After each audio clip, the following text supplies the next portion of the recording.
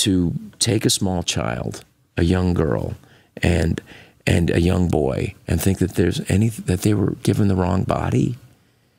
I said, Jesus, say that to Jesus. Say that to God. God, you made a wrong body. I don't think he's going to answer, yeah, I did. He's going to know I made it. They're all perfect in their own way. I think we have to come from a place of love. We have to come from a place of God. And it's like, that's the only way we can heal. And that's what, I mean, at my best, I'm going to try to do that. At my worst, I'm going to get wrapped up and angry, because I'm a human being too.